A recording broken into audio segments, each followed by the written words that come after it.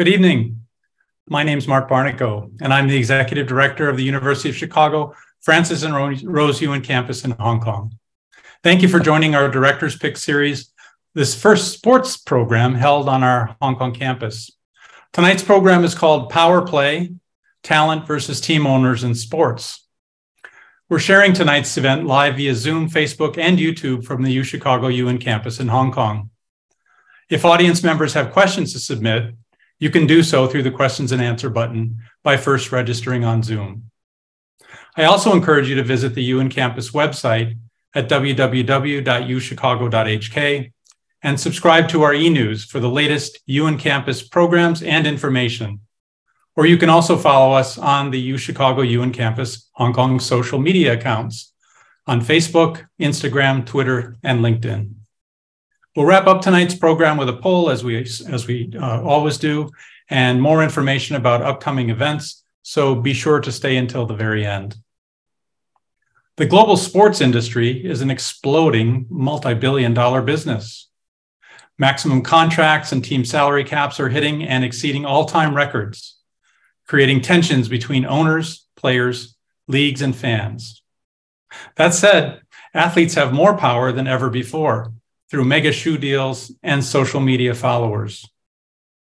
Tonight, we'll discuss the power dynamics and escalating pay scales in sports, leading to labor disputes and the growing struggle over player empowerment and mobility, while owners try to earn even greater profits and increase the value of their enterprises.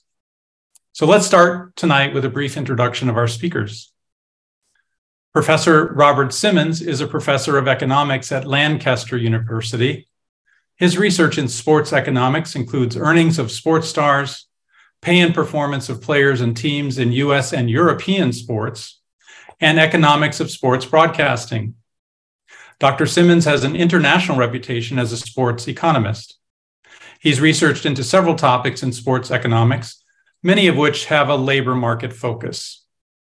He's published pioneering papers on attendance demand in football using a travel cost methodology, on football transfer markets using a sample selection model, and on salary determination in Italian football using a rarely published data set.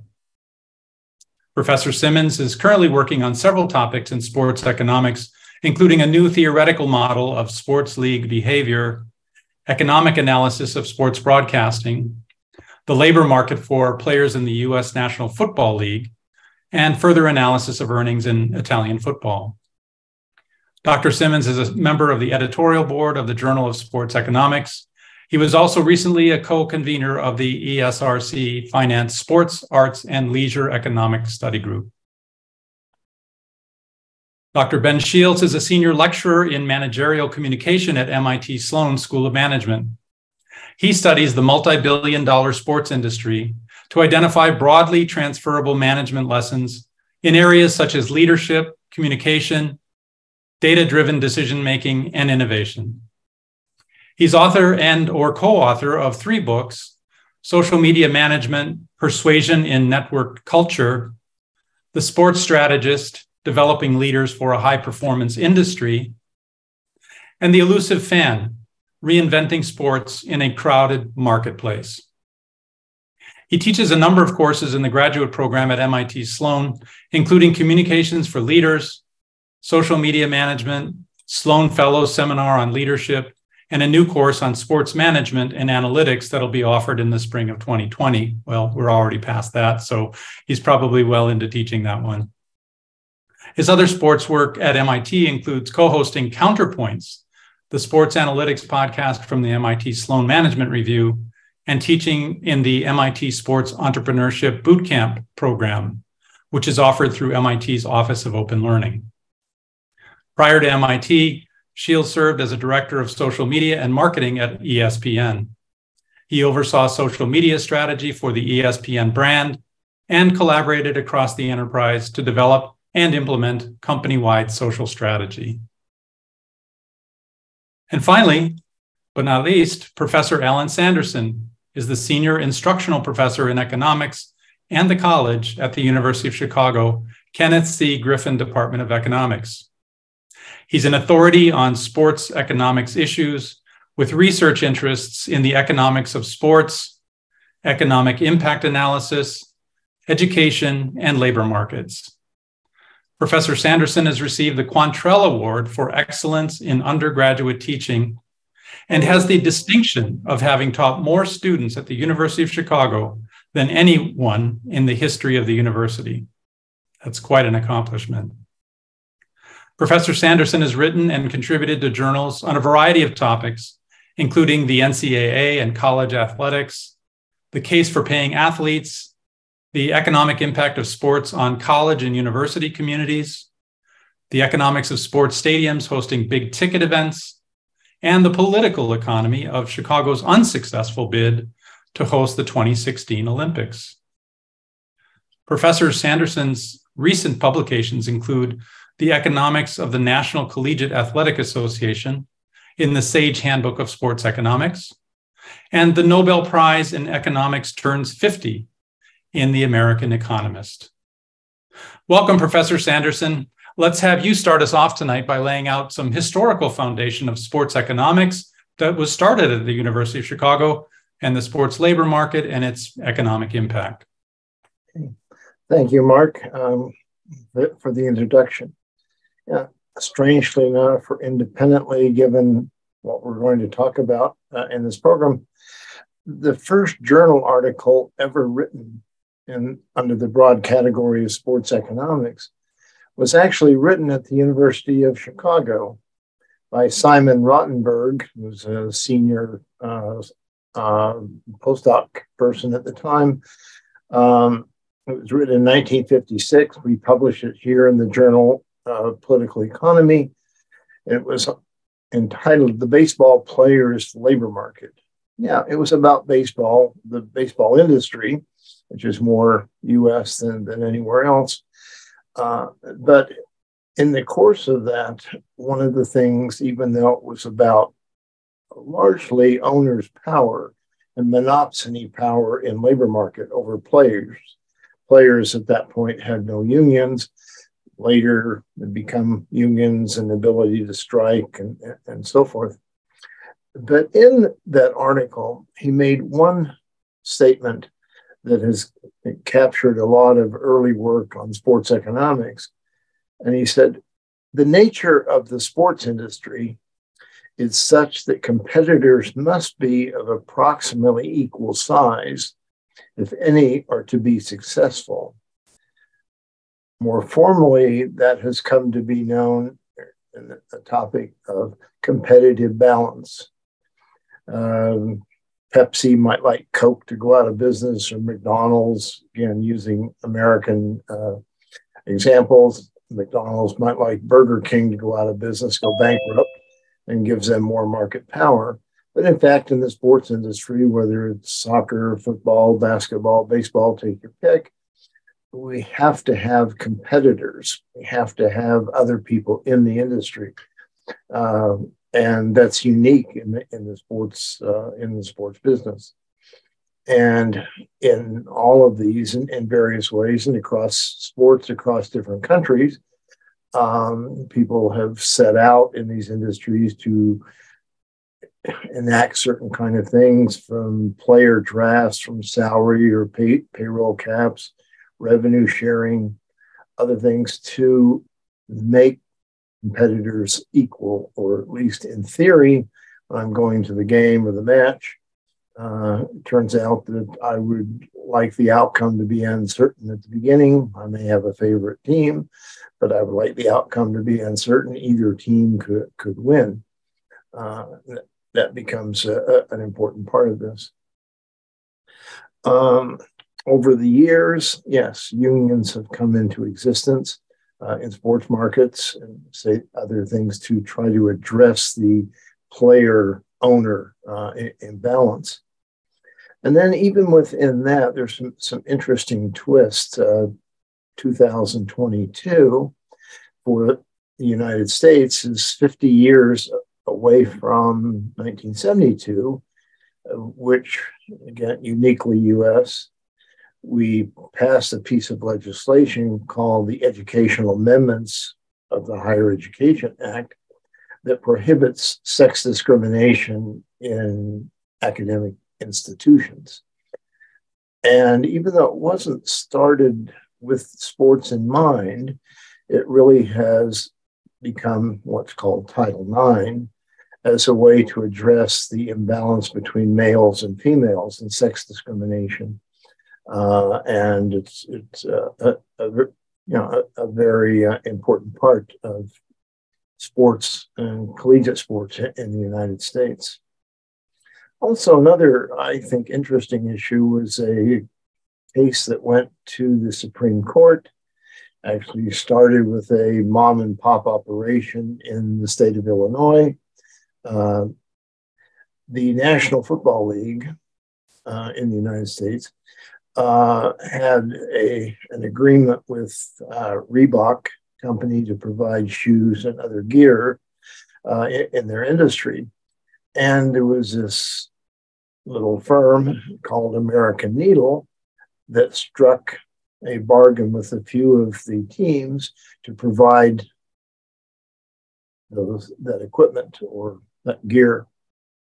And it went to the court, and it turned on one thing in the decision. We have American football that has 32 teams. The question is, in terms of organization, is that industry one league, the National Football League, or is it in fact 32 separate and independent agencies? Because if it's only one league, then you can't really collude with yourself. But if it's 32 teams, then collusion becomes perhaps a violation of Section 1 of the Sherman Antitrust Act in the United States. And because the NFL was trying to kick American Needle out and have one bargain with Reebok. But in fact, the court ruled that the National Football League is legally actually 32 different organizations, not one. Again, an interesting issue. So there are others that we will get to in the course of our discussion today. But let me turn the time over to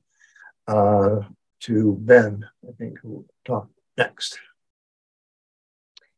Thanks very much, Alan, for setting the table for this conversation. And thanks, Mark, to the entire University of Chicago Hong Kong team for having me. As Mark mentioned, I come at this topic from a social media angle, given my work as a researcher, teacher, and practitioner in that space. And I thought I would start off with just a few numbers. So this is in terms of Instagram followers. Cristiano Ronaldo, 492 million Instagram followers. His team, well, at least for now, Manchester United, has 61.1 million Instagram followers. Now, of course, Cristiano is at the high end. Let's look at some other examples. Soccer superstar Megan Rapinoe, 2.2 million Instagram followers.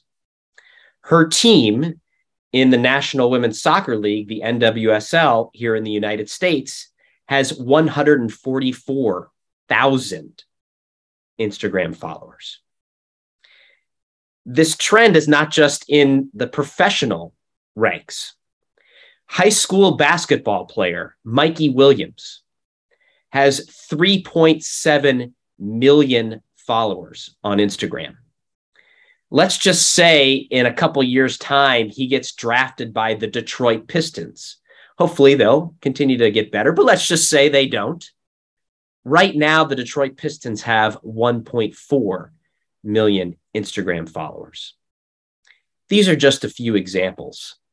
The point that I'm trying to make is, as a result of social media, athletes time and time again are now able to build a fan base direct to their fans, and in some instances at a level that dwarfs what their teams have been able to build on the same social media platforms. And so I think this is a really interesting shift that we're seeing in the sports industry, where athletes now are able to build and in some cases monetize fan relationships directly via social media. This is powerful for a number of reasons.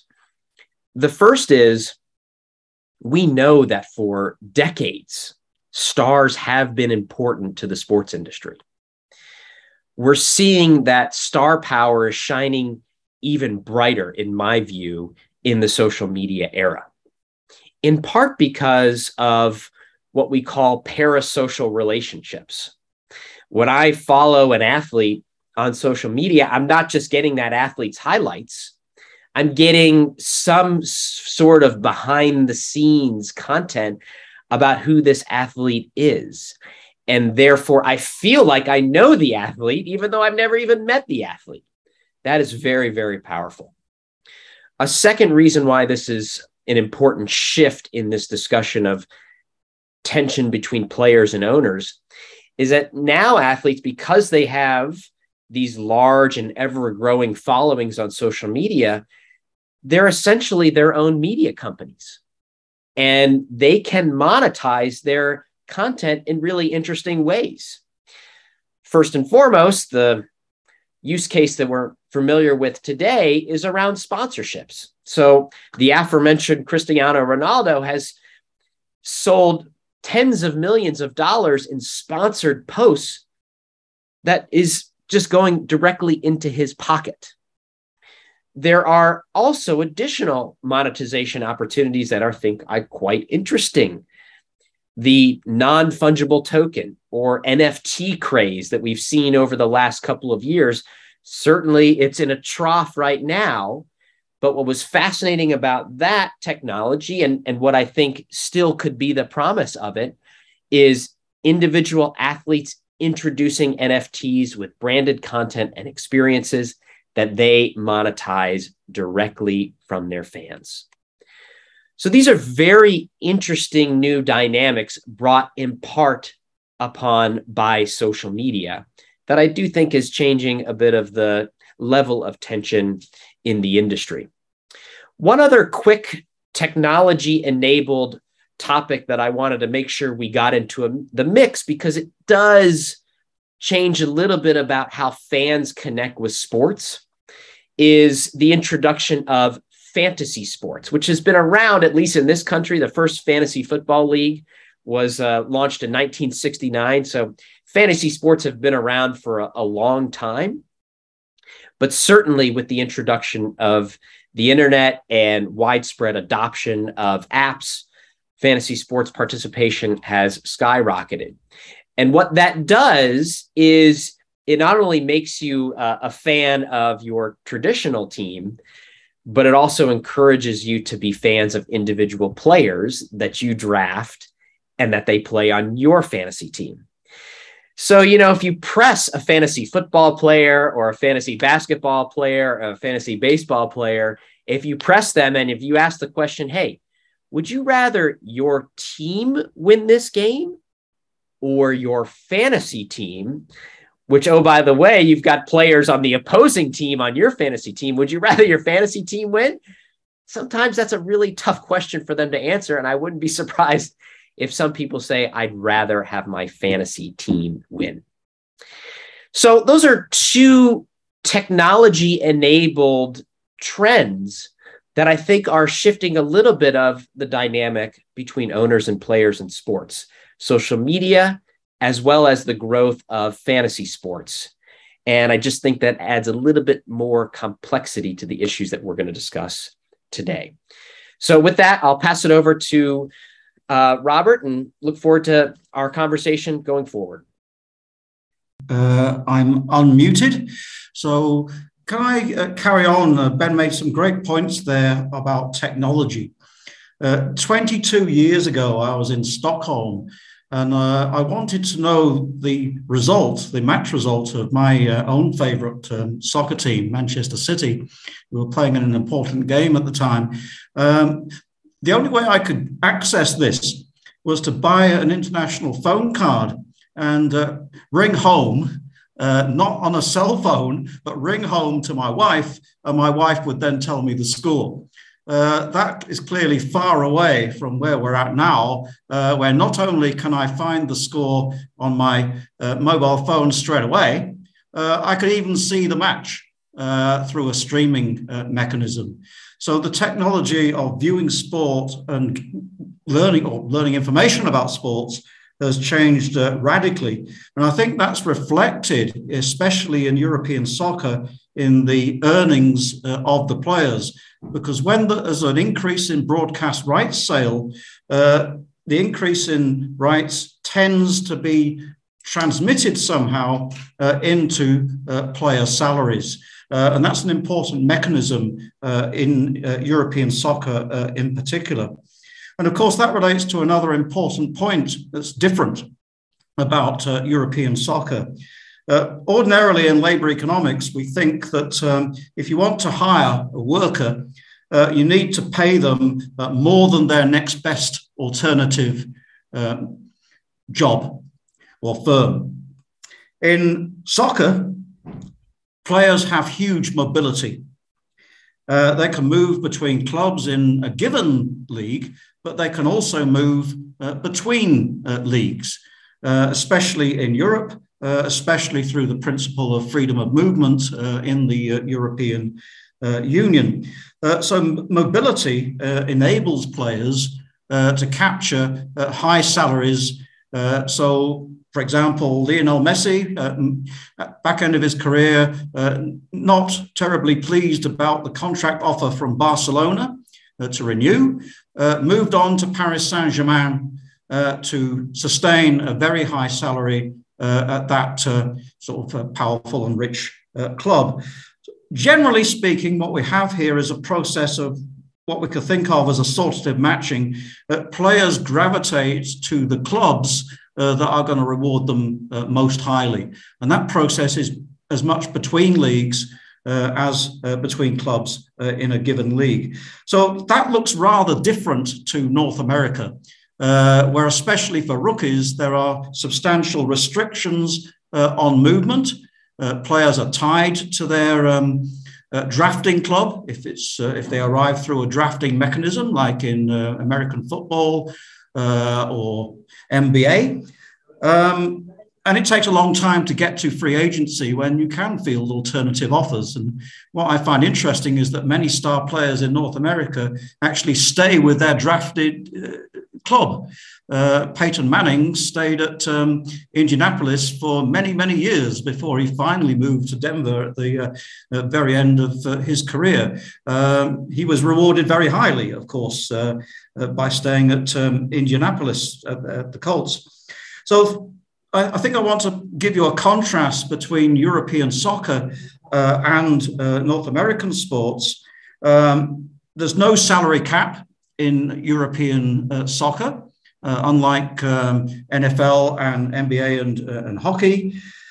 There are concerns perhaps about club solvency, which is why UEFA introduced their policy of what's called financial fair play, which, by the way, has got nothing to do with competitive balance. This is simply a matter of keeping the clubs solvent, with a concern, rightly or wrongly, from UEFA that European clubs were tending to make losses rather than profits.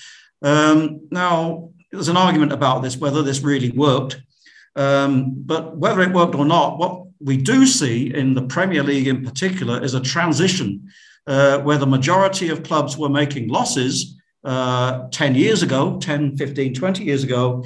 And now the majority of clubs are at least modestly profitable, although not to the kind of vast extent of teams in the NFL and the NBA in North America. And one sort of further question I've got two questions really, which may be related actually. One question I have about the Premier League in particular is the arrival of North American owners. So we have the Fenway Sports Group at Liverpool, new owners at Chelsea, where I believe the owner came from Los Angeles Dodgers baseball. And there's about 10 clubs in the Premier League out of 20 with American ownership, and another 2, Everton and Leeds, where there's part ownership by North American people. So why are they doing that, given that the prospect of profits, large profits on the scale of NFL and basketball is just not there, because any rents get captured by the players. But the second question, which might be partly an answer to the first, is the threat of a European Super League in soccer, which is a really interesting kind of dynamic, which actually fits what Ben was describing in a way, because then you would have a closed league of 12 teams, the likes of Real Madrid, Juventus, Bayern Munich, Manchester United, and Manchester United are presently not in the Champions League. Those 12 teams would operate as a cartel, as a 12-team league, with some similarities to the North American structures. That's going to be interesting to see how that unfolds. Right now, it's being resisted by UEFA and by the domestic leagues, but can they resist forever is the question that's being asked over here. I'll leave it with that question as a thought and hand back over. Thank you. Those are great introductions by each of our speakers. Thank you so much. I have so many questions just coming off the back of your presentations. I guess I'll start with Professor Sanderson and just ask, since you seem like you have, been at this longer than the other professors, did you see when all of this pivoted, when all of this changed? Can you kind of mark a moment in time when we've seen this explosion in social media and all these other activities that have enhanced and enriched owners and athletes? Well, I'm not sure, not enough of a scholar or scientist to know the date. Maybe Ben or Robert would, but a big factor here, we sort of danced around it, is television, the advent of television. If I take a look at a national football team, doesn't matter because they share the monies equally in the United States. The 32 teams, if I take the Chicago Bears, probably 75% of revenues that the Chicago Bears get every year is television. Okay? Fannies in the seats are far less important than television revenues. And it's, I don't care how good the stadium is or whatever, there are only probably 20,000 good seats in a stadium. After that, you're much better off being home watching it on television. An 80-inch flat screen television and only paying $1 for beer instead of 15. And the NFL is aware of that you're not seeing 90,000 seat stadiums anymore in the United States. They're going to be 60,000. Just be smaller and smaller because it doesn't matter. So, television is, and what one can do with television is one thing that's changed things dramatically. The other, even though it kind of gets credited in the United States with a book that Michael Lewis wrote called Moneyball, which was subtitle was something, The Art of Winning an Unfair Game, which is how could a small market team in baseball, the Oakland A's, win against the New York Yankees, who were spending so much more money than they were. And it really opens up the notion of analytics. I mean, that's become a huge issue, the science part of these sports. Of, there's almost nothing that a team doesn't know about every individual player. Not only his height and weight and athletic proclivities, they know, what he drinks, and they know who his girlfriend is. They know everything about this player that there is to know, and it's really changed dramatically. In this, I think of it as sort of a continuum in which at one end is why does a team win? Because they're really good. And at the other end of the continuum, why do they win? Because they're lucky. And how one changes the balance of luck versus effort. If I think of one sort of sport, chess, in chess, the better player is going to win all the time. Luck is zero. Ability is 100%. At the other end, lotteries. Lotteries, buy a lottery ticket, it's 100% luck. But across I think it's just fascinating across these sports, how much is luck, how much effort, and what it means for outcomes of contests. But so I would say bringing the statistics, statistical ability into sports and then television are sort of two big factors that have changed a lot over the years. Thanks, Ben. Maybe you can pick up on this concept of television and kind of help us understand. It seems like television is the vehicle for owners to get rich, and social media is the vehicle for players to get rich. Am I getting that right? Well, I think that the media rights business, which fuels both television and increasingly the streaming wars, is at a level of revenue that is going to both enrich owners as well as players.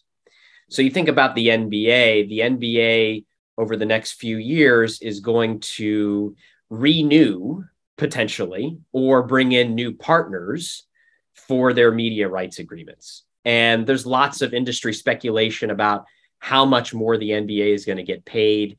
What I'm seeing, and again, this is just estimates. We won't see until everything is written on the bottom line, but about a triple increase in their media rights fees, which means that there could be $60 million, $70 million a year NBA players.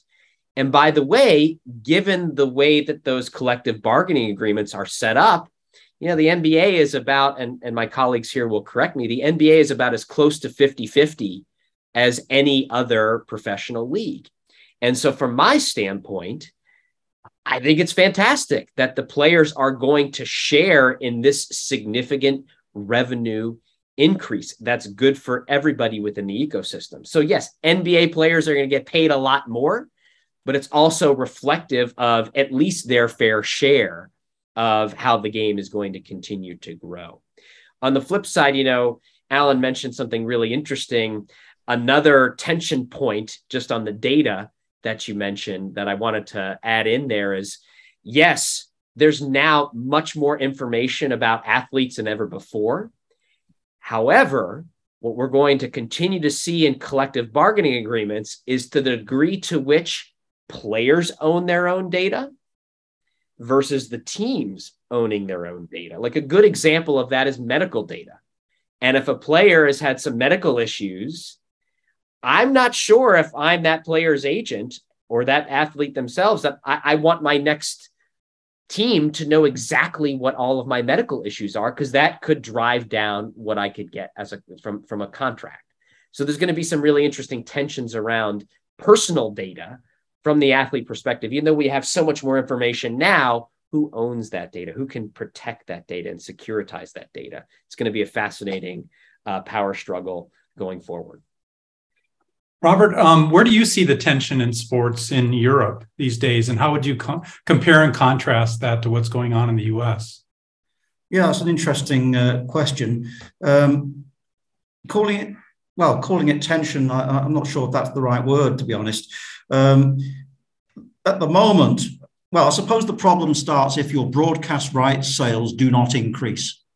If there's a problem with your league, France had this recently, where the television deal collapsed, and actually Amazon rescued the deal, which itself is an interesting sort of innovation.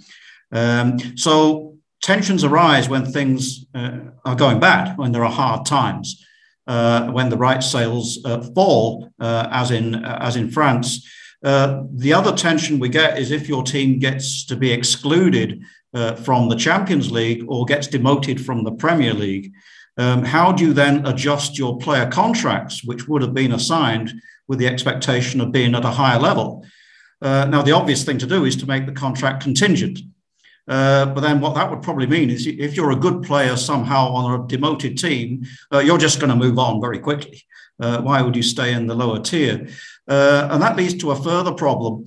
Going back to Alan's comment about competitive balance, since we have a complex structure of promotion and relegation in soccer, which you don't have in North America, the gap between the second tier and the top tier has been growing in terms of revenue opportunities, both for the clubs and for the players. So how do the teams in the second tier compete successfully? And that's where the tension of insolvency comes in, because you get a kind of arms race in the second tier in the race to claim the bigger prize of being in the Premier League. And then some of the teams end up virtually bankrupt. That's the sort of tension I would go with. Alan, how about you on the American sports scene? Where do you see the tension? Do you see the tension? It seems like it's an ever-increasing pie that everybody's able to benefit from now. Well, it is. But some of the one of the things, it'll be a topic for one of our programs later on down the road, perhaps. But one of the tensions, certainly in the United States, is to what extent are these things really, say, economic impact studies in terms of how valuable is a team to a city? How valuable is hosting a big event, like a Super Bowl or the Olympic Games or a World Cup? More and more, the evidence seems to indicate that all they really do is enrich the special interest group that puts this on. They don't really benefit the city. And that's going to be one tension. I think it pops up in the Olympics. There's less interest in hosting the Olympics now than there has been before. Just cities are realizing, in part because smart-ass economists have spent some time explaining to the city, no, you really didn't make that much money, and for you to bid this amount to do it, you're foolish. And I was involved in 2015. I was hired by the governor of Massachusetts and the mayor of Boston to evaluate Boston's bid for the 2024 Olympics. And we worked through the summer, late August on a Friday afternoon. We delivered our report. Boston was the candidate city for the United States for the 2024 games. And we delivered it on Friday afternoon. On Monday morning, Boston withdrew its bid. And we didn't say don't do it. We just said, here are the benefits, here are the costs, here are the risks, here are the actual experience of the last 10 cities that have hosted the Olympic Games. Took them 72 hours to decide they didn't want anything to do with that. That could be quite a dramatic change if things move in that direction. And quite frankly, terrorism is a big part of that. It just raises the cost of hosting the Olympic Games by $5 billion in terms of what you have to do. So in some ways, I think that's one of the tensions there. Thanks, Professor Sanderson. Ben, I was in Chicago during the Michael Jordan years. It was a fantastic time. Those were so pivotal in terms of marketing an icon and a shoe. And then we kind of moved through these stages. The internet was still young at that point. Moved through these stages where all of a sudden things are online, things are social media. Now we're actually into new media. Where is it going? I mean, is that the right progression? Did I miss any steps in between? The other question I had is, are shoes still important, or is it all the other stuff now? Oh, absolutely. Shoes are still important. There is a fascinating culture around sneakers, and it does stem from those Michael Jordan days. There's no doubt about that. I think what we will continue to see is what I've been calling, and again, I will cede to my economists on the panel here, but I have been calling this the emergence of the athlete economy, where athletes, because they have the ability to build relationships directly with fans via social media and other Web3 technologies like NFTs, we're going to continue to see athletes building those relationships and monetizing those relationships. And that, I think, could be a really good thing for athletes, new revenue opportunities. Where I'm focused especially is sort of in, and I hesitate to use this term, but hopefully it'll get the point across, the middle class of athletes that are not in the top tier. Robert was articulating that there's a little bit of a haves and a have-nots, right? There's the NFLs, there's the Premier Leagues, there's the Formula Ones of the world that will continue to see their leagues grow through media rights and sponsorship, and all the athletes associated with those leagues, especially at the top end, will continue to benefit.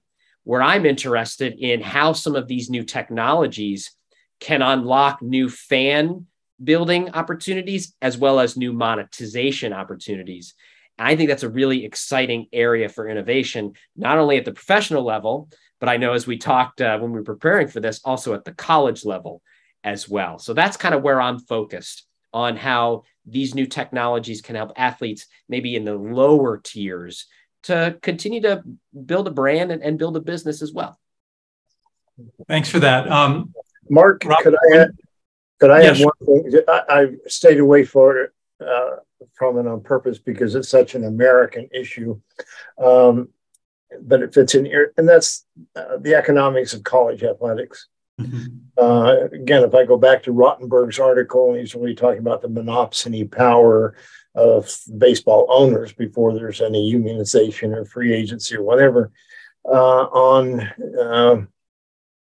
June 21st, 2021, the Supreme Court of the United States decided in a 9-0 vote in favor of Alston versus the NCAA. It was a court case in which it was a continuation of the O'Bannon case and others in college athletics as to how much freedom do college athletes really have, and how much of the money should go to college athletics, to athletes as opposed to other parts of the organization. A point of trivia, in 45 of the 50 states in the United States, who is the highest paid public official in those states? Any guess? You could probably guess. Yeah, I can help you out. The football coach. Yeah, the football coach at the flagship university. By far the highest paid official in Illinois. At least that's above the table. I'm not sure what happens under the table, but it's just this redirection of revenues between, in some ways, college athletes in 2020 were kind of like baseball players or others 50 years earlier. There's just no freedom. But now, I don't know where I really don't know where college athletics in the United States is going to be. And it's a huge industry, but where it's going to be in 5 years. All I know is it's not going to be what it is today. Just dramatic reshuffling of conferences and other things. It's conceivable the NCAA will cease to exist because it won't be able to survive court challenges, where individual conferences, if there are 5 or 6 major conferences, that's enough competition to survive a court challenge. But I don't know, but that's I think in some ways the one remaining industry that is still far from being settled. Thanks for jumping in there. I'm probably going to come back to that point. I'm going to go to Robert. I was fascinated by this concept and the idea that American owners are now coming into the UK and then the European leagues. Tell me about that. Are they destined to be surprised with how differently things operate there? Is this just a great opportunity for them to now take the model that they developed in the States and really drive up valuations on teams? Is that going to be possible? You were talking earlier about teams, some of them being almost bankrupt. So maybe you could expound on that a bit. Well, first of all, the teams that are sort of close to bankruptcy, threatened with bankruptcy, tend not to be in the Premier League. They're underneath in the lower divisions, largely because they don't have the broadcast rights values for those leagues compared to the Premier League. So to answer your question, Mark, the new owners coming into the Premier League must have done due diligence. I think Todd Bowley from the Los Angeles Dodgers must have realized what he was getting into with Chelsea. And it's interesting what he did. You know, he fired the head coach. He hired a whole set of new players. This was a really strong new broom coming in here. And the immediate objective is to improve the team. But as you've hinted, Mark, with a long-term view of increasing revenues and increasing, yes, I agree, increasing valuations of those teams. So they're looking ahead. It takes a lot of time. So the Fenway Sports Group at Liverpool took several years to elevate Liverpool into Champions League winners and Premier League title winners. This took about 7 or 8 years to do. So I think the new owners realize that this is actually a long haul. But with the developments we're describing today, there are some very rich rewards in the long term out of this. It's going to be really interesting to watch that. Now I'm going to jump back over to you, Ben, and kind of parlay off of what Alan was saying earlier. I'm fascinated by the idea that college athletes might get paid in the future, and I'm wondering whether, because we're seeing more and more athletes just skip college altogether, go straight into the whatever league they go into, and I'm wondering, is this a good thing? Because in America, innovation, youth culture, youth in general, that's rewarded, right? And so the further down we go, the closer we get to the younger we get in terms of the athletes that we're following. Aren't we also identifying more opportunities to monetize their skills and their background? How would you comment on that? Yeah. It's a very tricky set of circumstances, and I'll be the first one to say these 3 words, which is, I don't know. The observation that I can make is, and this has been happening, especially in this country, for a couple of decades now, which is youth sports is becoming professionalized at a younger and younger age. So college athletes not only have the opportunity to monetize their name, image, and likeness, but we're also starting to see high school athletes doing the same. And to me, I'm not so sure this professionalization of youth sports is going to be a net positive for society. I just don't know. I think one thing that I would point to and that I'm monitoring is health and wellness issues. Not only physically, I mean, you see some of these kids that have played so much sports and they're blowing out their knees by the age of 15. I think that's one thing that I'm monitoring. And the other thing that I'm looking at is the health and wellness of these young athletes and being under the spotlight, working on your highlight reel when you're 12 and sharing that on TikTok. Like, there's some really just interesting trends here that we just got to pay attention to and monitor, and especially look at what some of the potential unintended consequences are. I don't know what we do about it, but I'm just pointing it out because kids are growing older, younger in all aspects of life, and most especially in the sports world. Yeah, definitely. Alan, do you have any other comments on what Ben just said? No, I agree. It's just a lot of uncertainty there. And again, it's unintended consequences, or it's those kinds of things. I confess, I came to Chicago in the same year that Michael Jordan did, and unfortunately, he's gotten a lot more publicity than I have, and money over time. In that period. But I don't like watching the NBA as much as I used to, and I like to watch Stephon Curry shoot 10 3-point shots a game because he's so darn good. I don't like to see him shoot 30 3-point shots. It's boring. The NBA has become, I think, really boring. Baseball is pretty boring too, because the analytics say, gee, if you want to win a baseball game, you want the batter to swing for home runs, even if he strikes out half the time. But it's boring to watch. And it'll be interesting to see in an analytic or statistical way to what extent, for anywhere from television to anything, does winning games, is that consistent with profit maximizing, or is it going to turn people off? And the same, I think, with these young kids running around. And again, I assume at MIT in Chicago that I made the mistake once in an interview of talking about the University of Chicago student athletes were not all that good because they're actually students, and they go to class, and they excel. But we have this kind of romantic feeling that, gee, this quarterback on the Alabama team is, a student at the University of Alabama. He only, in a technical definition, is he a registered student. He's not going to class. Probably hasn't seen the inside of a laboratory ever. And I'm not making fun. I don't even know who it is. But it's the professionalism can change a lot. And once we say, no, he's not really a student, he's just our hired gun, and they're playing your hired gun, will interest wane in watching college athletics? I don't know. Robert, do you see in Europe, do you see this explosion of fantasy sports, of online gambling? We're seeing a lot of that in the US.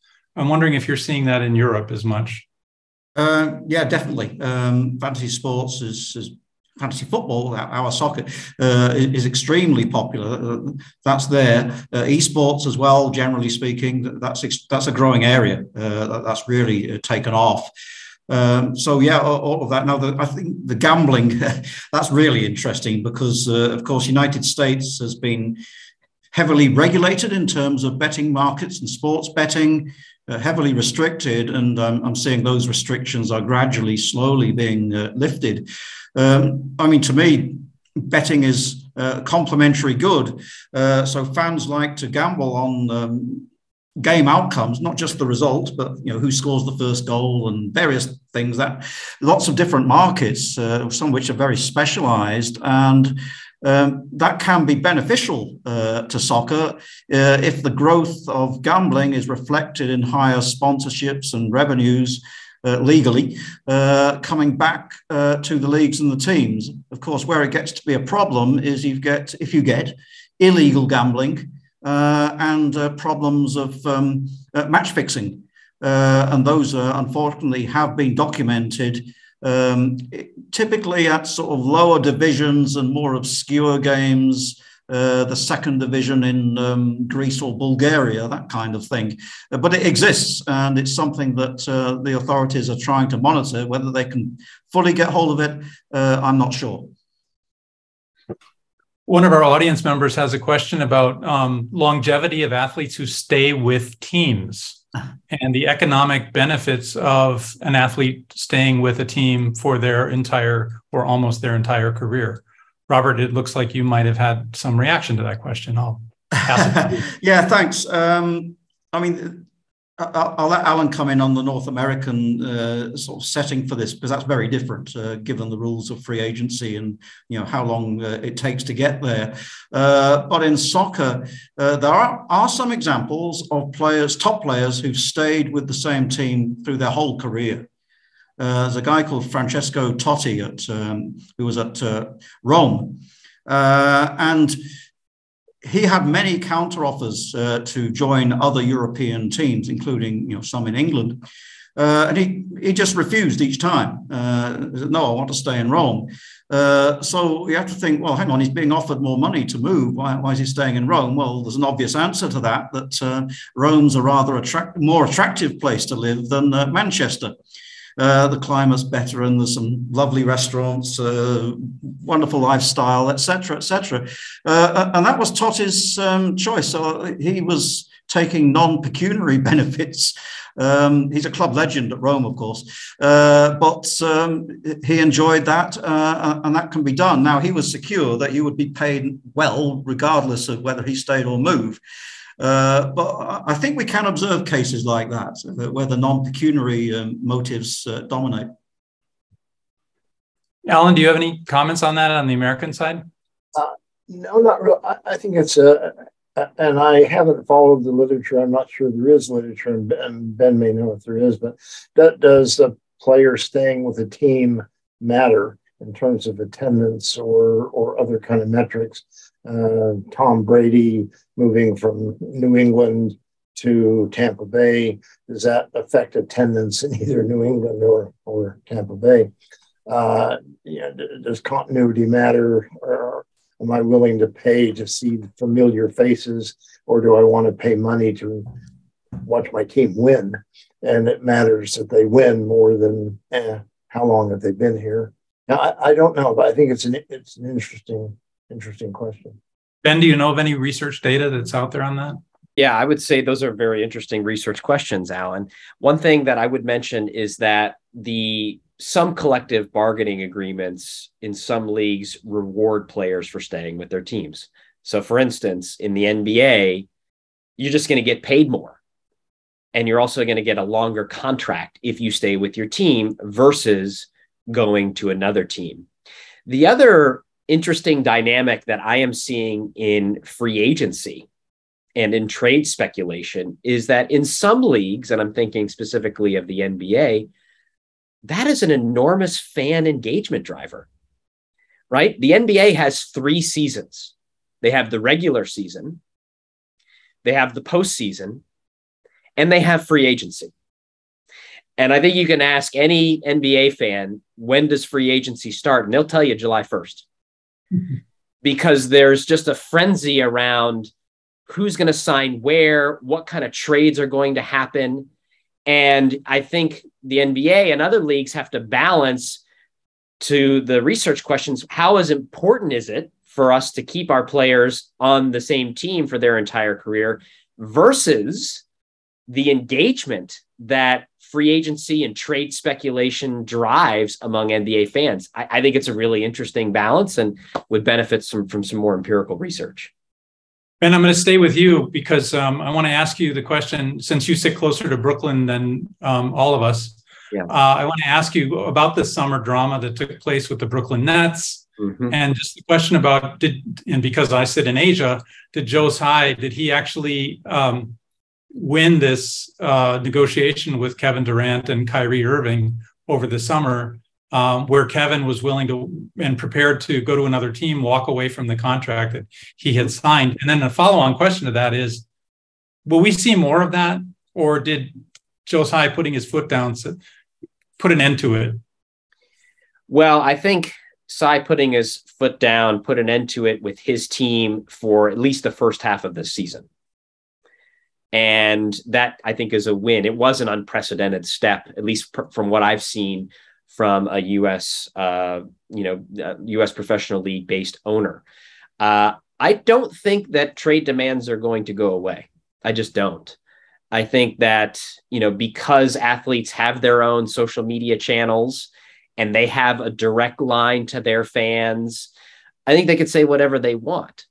And, the reality is, in this case, Kevin Durant had a contract and he was going to fulfill that contract based on the fact that the team couldn't find a willing trading partner for them. So I think it was handled for now, but I don't see it changing in many respects, just given the platforms that athletes have to express what their desires are. Thank you for that. Just in kind of wrapping up here, I was just wondering if any of you had questions for each other. We've had stimulating discussions in preparing for this webinar. And is there anything you'd like to ask each other? Just one for Ben. Since streaming rights are going to be increasingly important, not just in soccer but generally, how do you think the players will be able to? What's the mechanism for the players to capture extra value out of the streaming rights? Yes, it's a really important question, and I think part of it depends on league governance. So if leagues are sharing revenue with teams and therefore players, then the players are going to get a windfall. So for instance, given the fact that Amazon is now paying a pretty significant amount of money for sports rights, I wouldn't be surprised if Netflix, as they're moving into an ad-supported tier, if Netflix gets in the game with sports rights. So assuming that there's a league governance model that shares revenue, I think the players are going to see a windfall. I think the challenging thing is that for leagues that don't have that type of revenue sharing, it's going to still be, I think the top players are going to get the lion's share of that extra revenue. And it may mean that the players in the lower tier may not see much of it at all. It might be just widening the gap. That would be my hypothesis going in. Interesting. Any other questions for each other? Does anyone have a bold prediction about this topic? The great thing about sports is you can make some bold predictions. So any bold predictions about the tension between owners and athletes going forward? It can be as large or as small as you want. I'm not an expert, but I'm a little concerned about athletes wanting to get into the ownership of teams and not having the capacity to be able to do it. Even if you're LeBron James with $1 billion net worth, you're not Jeff Bezos with however much his net worth is today. So I'd like to see more athletes get into the ownership structure as lead owners, as Michael Jordan is today. But I'm concerned it's not going to happen because the multi-billionaires are going to be at the door waiting. Yeah, I'm interested in, and Robert, I'm sure you'd have a comment on this. I'm interested to see what type of league governance structure trends we see in sort of traditionally decentralized organized leagues. So, for instance, Formula One, I think, made a good move by centralizing some of its governance and introducing a cost cap for all 10 of the teams so that there is more competitive balance and revenue sharing, basically taking the American governance model and applying it to Formula One. So I'll be interested to see, and you mentioned Super League earlier, which is essentially what they're trying to do, at least my read is, which is to kind of take this American, tried and true professional sports centralized model and bringing it to European soccer. So I'm going to be interested to see, what the Premier League does or what other leagues that have more of a decentralized approach do in order to, remain solvent and continue to grow. Well, an extra point to that is that within soccer, there are different forms of corporate governance. So in Germany, most of the top division clubs, not all, but most of them are supporter owned in some sense. And they have a 50+1 voting rule for sort of any radical changes.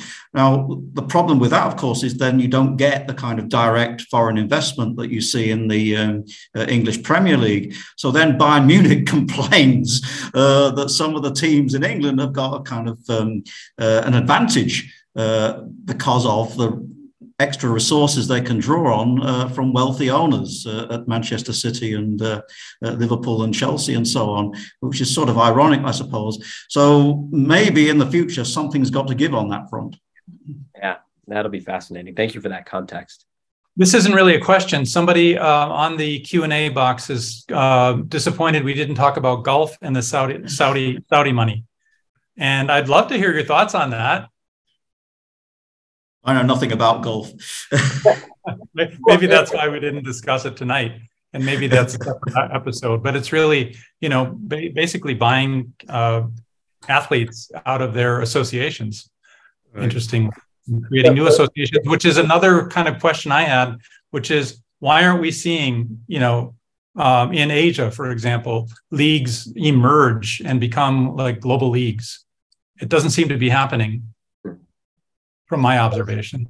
Yeah, I think what you've really got in golf and the Saudi money versus the PGA are just. I think it'll be interesting. It's almost like Coke versus Pepsi or something, and or United Airlines versus American or something, in terms of just two very powerful special interest groups. And I don't know what's going to happen in terms of antitrust action there, but I suspect some things will be coming along on the antitrust front. Okay, I'm going to ask one last question because I think this field is so interesting. Where we're at in terms of the arc of its continuum is yet to be defined, I think. So since you're each professors, I'd like you to tell the students who are watching tonight and who may be watching this when we release the recording, where are the opportunities in sports? How can people make a career in sports today? And what should they do to get ready? Professor Sanderson, we'll start with you. Oh boy, I have no clue. No, seriously, I don't know. It certainly, it's advanced a lot in terms of what we know about the financial side or the social media side, those kinds of things. There's no such thing as amateur athletics anymore.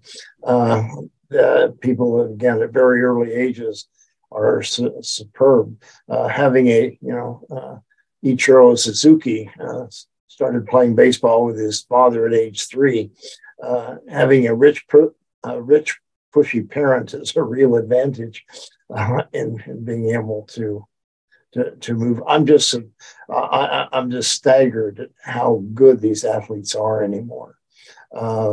It used to be, and I don't mean it as a sexist comment or something, but back when I was playing basketball, women's basketball was quite a bit different from men's basketball. Boy, these women are really good now.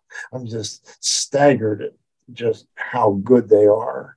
I think your lack of an ability to respond to that question, Professor, was one of the things in the back of my mind. Is it still an old boys club or an old women's club in terms of very relationship based, in terms of how people get opportunities in sports today? Or is it becoming professionalized in a way that if you're talented and you have the right background experience and education, that you can still find a way in? Ben, I'll turn it over to you and see what you have to say. Yeah, for me, any student that is interested in working in the sports industry, I'll boil down my comments to two. One is more strategic, one is more tactical. The first strategic point that I would make is, to that very point, Mark, people want to work in sports. There's high demand. And being on the other end of the table, hiring people into the sports industry, I can tell you the biggest mistake that students make is, well, why do you want this job? Because I love sports. Well, guess what? So does everybody else.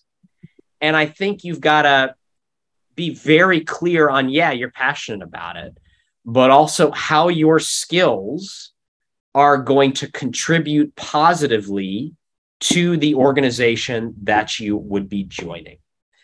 And that argument must be made clearly and compellingly, and shows that you're thinking more strategically about the organization, not just, I love sports.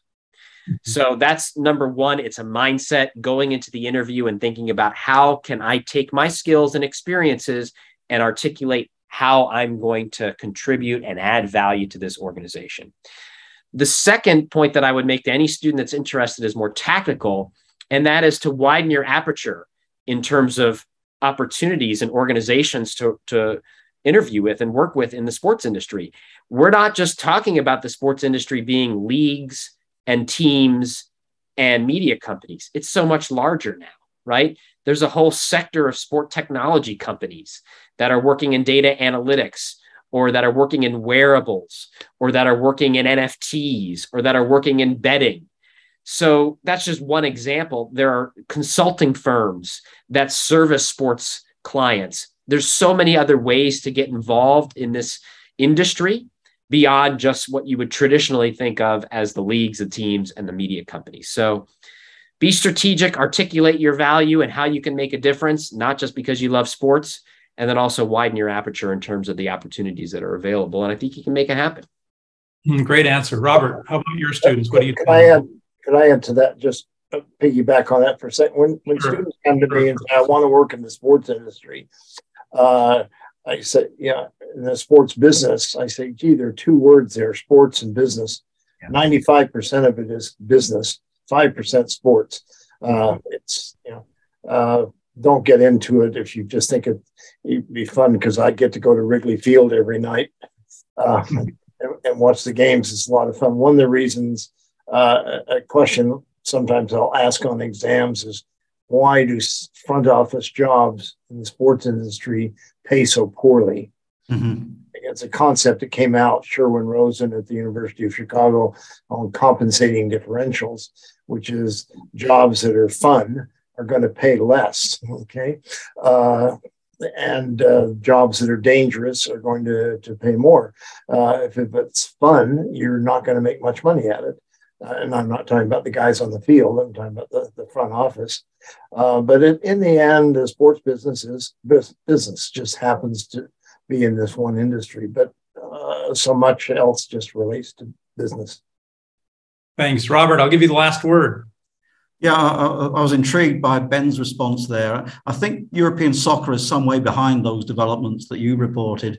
And there's been a degree of amateurism in some of the conduct of clubs and leagues. Two things strike me. One is the growth of sports analytics, which is now coming into soccer. But the problem here isn't collecting the data. That's mundane and probably quite poorly paid. The problem is what you do with the data when you've got hold of it, and actually telling the club executives, the director of football or whatever, what this really means. And I think there's a gap there for personnel to do that interpretation job, given that the top level executives have got limited time and can't really be bothered getting deep into this. So that sort of role. And the second one is negotiation of player contracts. Premier League clubs were terrible negotiators 10, 20 years ago. They would give in to any player agent's demands. Over time, they've got a bit more savvy, possibly through the inclusion of North American owners, I'm not sure. But they're certainly more professional in contract negotiations. So being a good negotiator, whether it's for the player or for the club, is an important skill, which a bright student, I think, could take on successfully and in turn get rewarded. Thank you, Robert. And thank you, Alan and Ben, for your knowledge and your insights. This has been really fun for me. I enjoy sports as an observer. I enjoyed playing them growing up as a young man. And just to be able to engage with all you on this conversation has been really rewarding for me. We have a brief poll on tonight's program for the audience on Zoom. If you're watching us live on Facebook or YouTube, you can leave your answers in the comments section. And while you complete the survey, let me tell you a little bit more about our upcoming program, which is happening next week, Thursday, November 3rd at 8:30 p.m. Our professor, Philip Bowman of the University of Chicago Music Department, will return. He's been with us before, and he'll return and moderate a very special program discussing the evolution and influence of rap music in Taiwan. Maybe I'll ask him about rap and hip hop's influence in sports in Taiwan next week. We'll see. Anyway, he'll host Professor Meredith Schweig from Emory University and the author of the book Renegade Rhymes, and Professor Frederick Lau of the Chinese University of Hong Kong to discuss how Taiwan musicians use rap as a creative outlet to explore and reconcile and preserve their identity and history. Make sure you follow us on all of our social media accounts on our UN Campus website. And don't forget to listen to our podcast, the one that we created here in Hong Kong called The Course, where you can listen to many of your favorite professors from the University of Chicago to talk about how they became professors. You can hear that podcast on Apple Podcasts or wherever you find your podcasts. Thanks so much for listening tonight. Have a great evening or a great day wherever you may be.